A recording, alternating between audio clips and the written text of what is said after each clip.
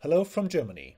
My name is Florian Wolling. I'm Research Associate and PhD candidate of the Ubiquitous Computing Lab at the University of Siegen. Together with my colleagues from the University of Freiburg, we had the idea of a novel approach for the detection of hand washing. So today I'm presenting WetTouch, touching ground in the wearable detection of hand washing using capacitive sensing. The detection of hand washing is not only relevant since the COVID-19 pandemic. Approximately 2.3% of all individuals are at some point affected by obsessive-compulsive disorders. More than half of the diagnosed people show washing or cleaning compulsions. Compulsive hand washing is done in an excessive, stereotypical and even robotic way. Cognitive behavioral therapy with exposure and reaction prevention is an effective treatment. The immediate intervention and treatment requires, however, the immediate detection of hand washing in daily routine. The computer-assisted assessment and therapy has the potential to reduce healthcare costs and to increase treatment efficiency for patients. The biggest challenge for technology is, however, to distinguish compulsory hand washing from other activities, such as a non-obsessive hand washing, eating, brushing teeth, etc. The detection of hand washing in general has already been subject to research. Mostly instrumented environments are applied to detect and monitor the hygienic behavior.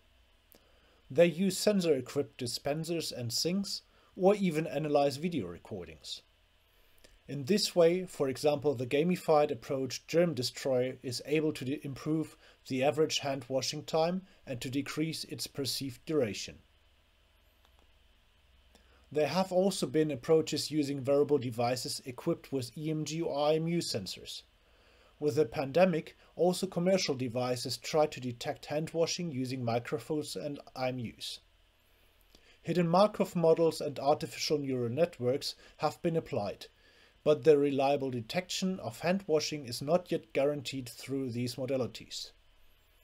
Consequently, a water-sensitive ring has been developed to directly detect water contact. However, with our method, we propose a novel sensing modality that enables both the reliable and comfortable hand washing detection at the wrist. When we talk about capacitive sensing, we first need to talk about capacitive coupling. A so-called capacitance is established between any conductive surfaces, and their different charging results in an electric field. In this way, natural capacitances form between any conductive objects as well as between objects and their environment.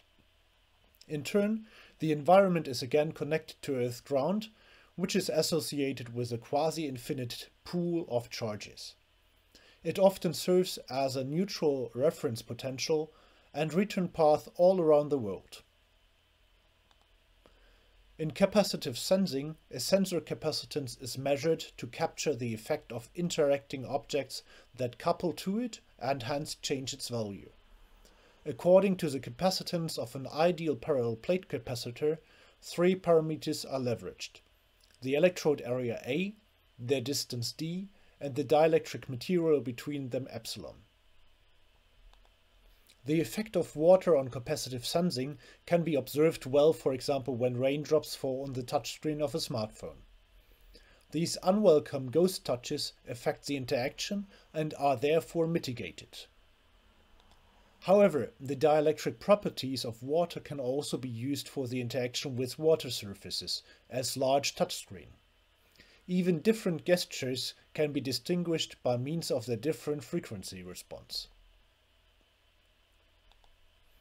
We had the idea that wearing a capacitive sensor at the wrist might enable the detection of grounding and therefore the contact to water running from a tap. The sensor would have two electrodes, an excitation and a sensing electrode. The excitation electrode would be directly attached to the skin. It would be applied in transmit mode, which means that it would couple very strongly to the body and would virtually enlarge it to its entire surface. Applying a signal would induce a slight displacement current and hence modulate the body's electric field.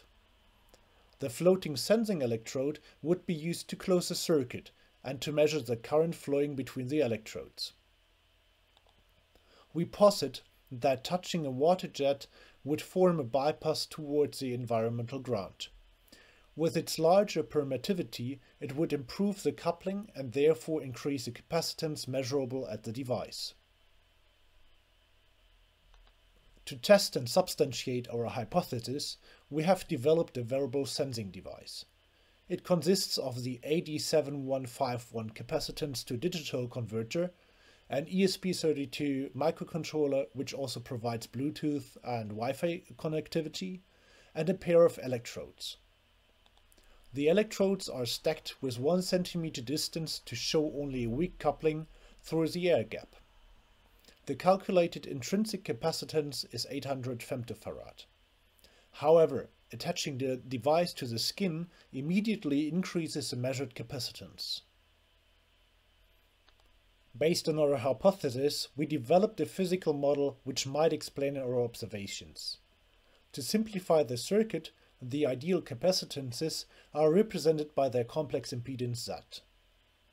From the two-port perspective of the wearable sensor, the most relevant impedances are established between the two electrodes, the excitation electrode and the human body, the body and the receiver electrode, the receiver electrode and the environment, the air channel between the body and environment, and the water jet between the body and earth ground. Due to the close vicinity of the excitation electrode and the body surface, the impedance virtually resembles a short. This setting is called transmit mode, since the human body acts as an extension of the electrode surface. Consequently, the impedance is not considered in the resulting equivalent circuit. We first investigated the effect of different activities on the capacitive sensor. A single subject was grounding at the mains neutral wire, performing washing gestures with dry hands, and washing hands under a running tap. Apparently, the clusters of grounded and non-grounded activities clearly separate.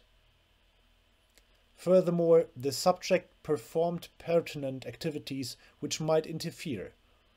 Washing gestures in a washpan that is not grounded, performing arbitrary gestures, contacting one foot with running water from the tap, and brushing teeth with a traditional non-electric toothbrush.